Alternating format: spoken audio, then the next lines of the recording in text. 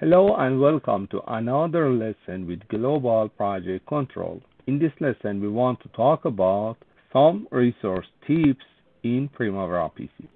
If you create the project like this and you assign some budget and cost to your project, then if you want to create a report,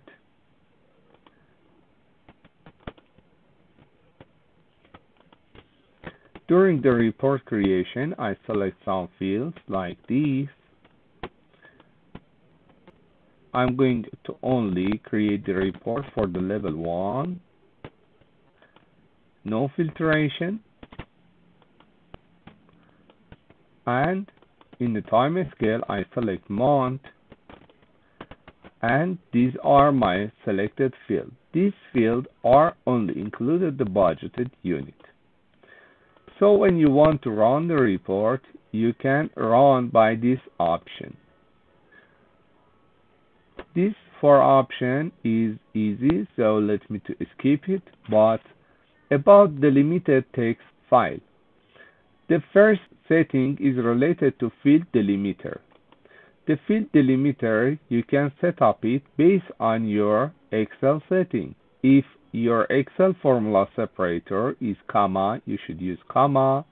If your Excel separator is another sign, you should use based on your Excel separator. But what is the Excel separator? Let me to open the parentheses and go for Excel separator by make an instance.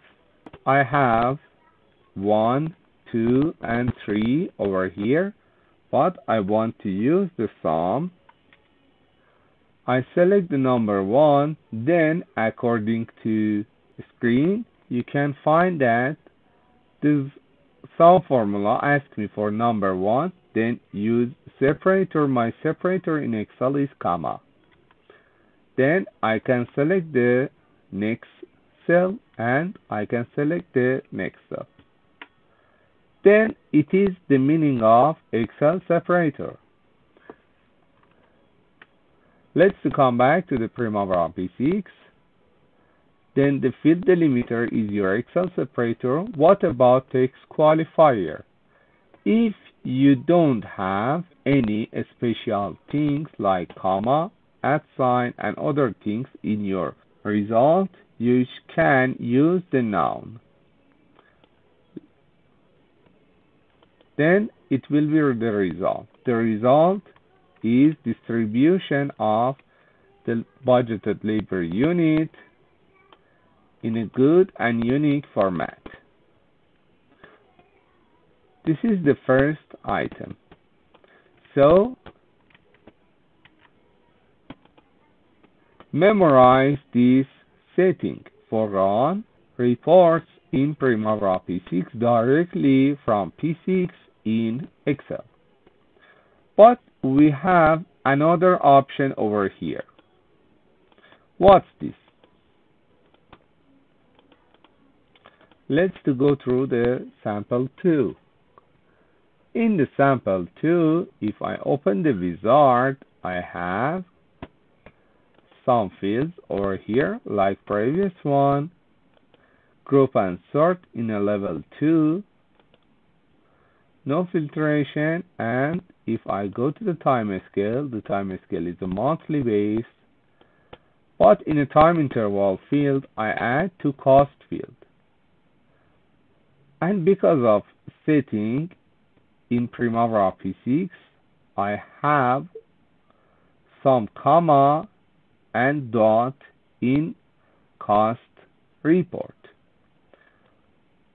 because I use the separator for my cost in the P6, and then I can proceed and run the report like previous time.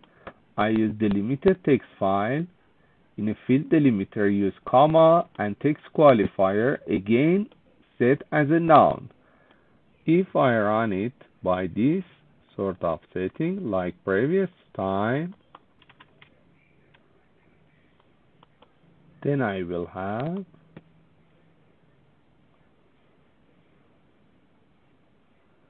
this report.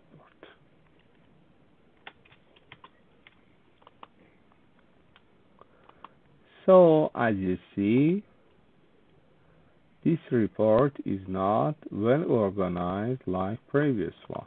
Let's check it first. This is the connection between your spreadsheet and your available data. And software is going to distribute the information from this column to the next one according to your timeline. But see what happened to this. This is the cumulative actual cost, and this is the distribution of remaining items. For the first one, it's not work properly, but for the next one, it's work properly. But for the third one, it's not work properly. Let me to divide it by orange and yellow color. But what happened to this? If I have the budget over here, then after this budget I have comma, and this is the remaining of this budget, and this is related to my actual cost. My budgeted cost for this project in baseline project labor unit will be this.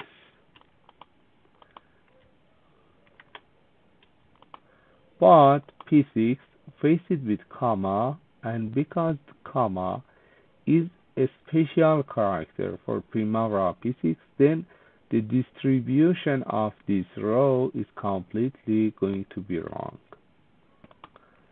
Let's see what happened to their remaining items. Actually, if you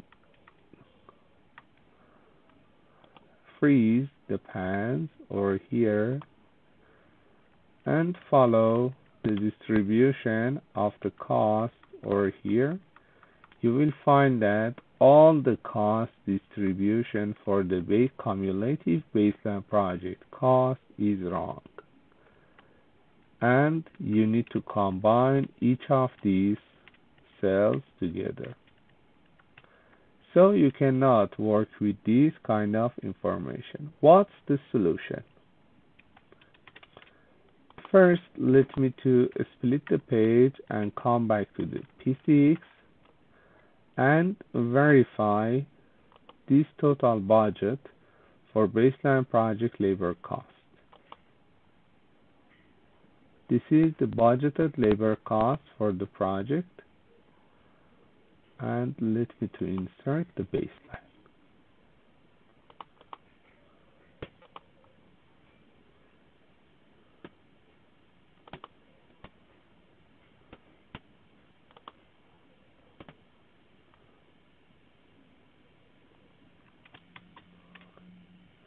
Okay, you can find it over here, and if I add it, you can find it. It's exactly equal to this item. But what's the solution? Let me to save this file.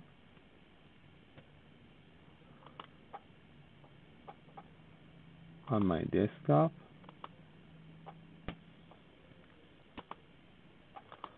And come back to the P6.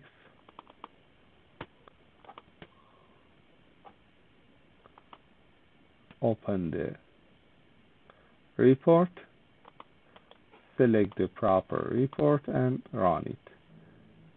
Instead of using noun, let me to change the noun to the double quotation. When you use the double quotation instead of noun, it means that you want to consider the special character. Let's see what happens. I want to use the freeze pans over here, and as you see, all the things well organized in the Excel. I don't have any bad distribution of data over here. Let me to split the page and hide some unnecessary information.